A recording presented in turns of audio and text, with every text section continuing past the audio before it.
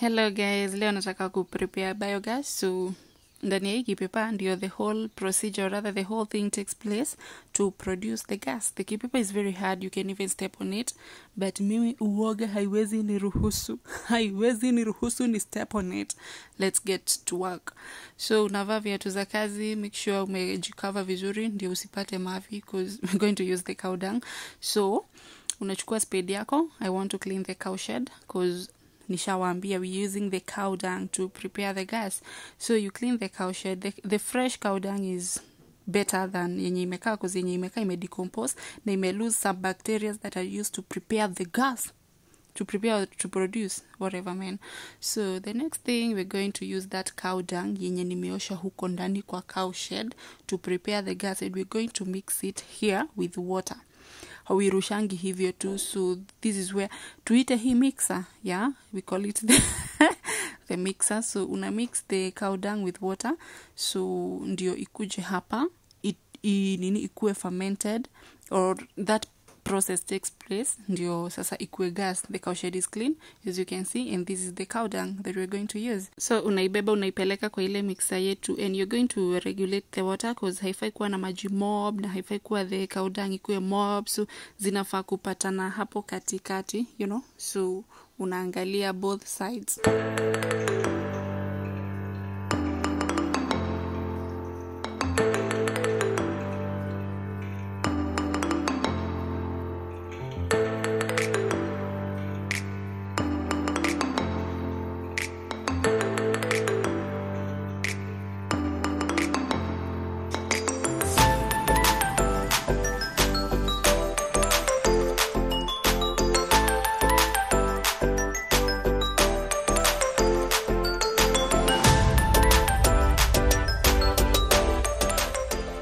So you mix it very well with water, so, and remove the unwanted things. So ukaruta mahuti maria meho, maybe ng'ombe skeria mahuti nesiraiketie mahuti kiugo wakororaniria, so ukaruta manyamo mau.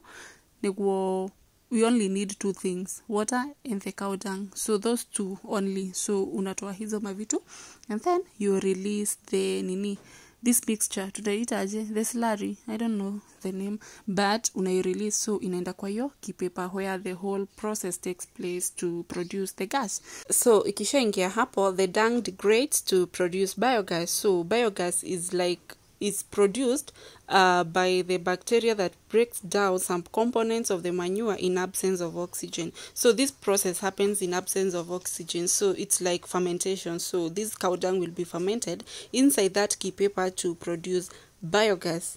I don't know what I've said. I don't know whether I'm right, but I'm right. Yeah, I am right. So sasa hiyo process ikitake place, this kipepa will expand. So haifai kuwa inafinyika hivyo venye nafinya, so it will expand na gas ikwe full. So after those bacteria are used, this is now the byproduct, so the waste of the biogas. So we only need some bacteria to produce the gas. So ile kitu tuliweka kwa ile side ingine itatokelezea hapa after staying here inside for about 2 to 3 weeks, I don't know, yeah, I guess. So that is the byproduct, and it is used as fertilizer. So hauendagi raundi moja, enda raundi mbili, weka raundi mbili. So tuko round 2, unaweka your Cowdung, you mix it with water, and the whole process continues.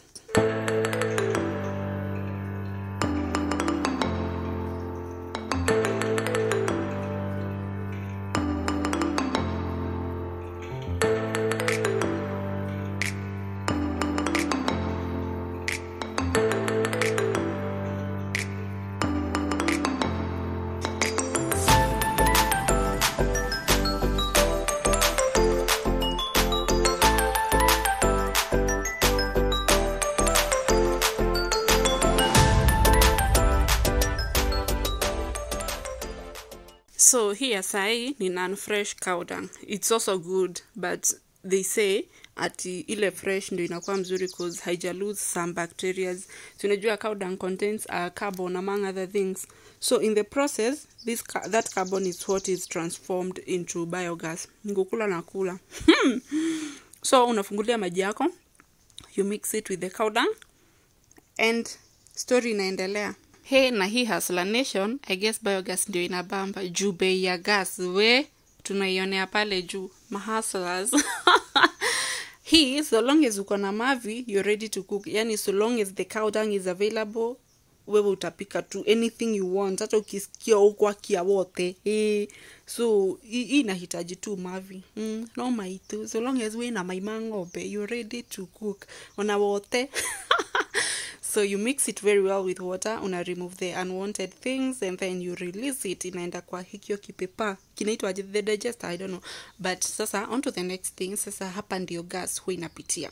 So after that process takes place, yani the bacteria zimekuwa gas, hiyo gas huwa inapitia hapa. Hizo pipes ziko connected hadi huko nyumbani kitchen. But if the gas is not used for long, kama hutumi gas huko kitchen, huwa inatokea hapa. It's not harmful. Huwa inatokea kwa hako kashimo nimeshindwa kufungua, but ndani nika pipe tu hapo ndani. So the gas inaenda hivyo, inapanda, inakimbia, inafika kitchen, alafu wewe unapika, ukahagira githeri yaku, ugota. I mean, that is how biogas is produced. Ni produced ama ni made ama ni nini, I don't know. So after some time, cause tushaweka Cowdung yetu, this kipepa kitajaa, unaona? Kitafura, cause gas itajaa hapo. And we've said on the other side, hii ni byproduct ya nini, haifai kufinyika hivi. By the way, ikijaa inafaa, haiwezi compress. But sasa hii ndio byproduct. Ile Cowdung tulieka hapo, after some bacteria zimetolewa, huwa inakuja hapo, that is used as fertilizer. So una release nini yako. Hii tulisema tutaiita aje, hiyo motukani of called gishoro, yeah? In Greek we call it gishoro. Release, so ina undergo the whole process, yani the fermentation. Hiyo ni byproduct used as fertilizer, inakuja hapa, inakuwa gas. Na hivyo ndio tu utaenda kupika, cause we are moving away from this one is like a haibambi. Hii haibambi, haibambi, hainunuliki hii. We are moving away from this. Ile sasa inabamba, ile iko juu ni hii ndio iko juu. You see how ni tuhagirite guashe, unaona inawaka with nini, sijui blue flame. So hii gas, or rather the gas that is produced from the cow dung, has a high methane content which makes it flammable. Niko muda, nikio ira muda, because ikona, mimi nilisoma chem by the way. Nunuka mudia, geviri tineke, mundia tawa, I mean, that is the whole thing, that is the whole procedure, that is the whole process. Alafu usimna kumbuka ilikuwa kidogo, so sai after some time imeanza ku expand, so itajaa, bado haijajaa yote. Goodbye, thank you.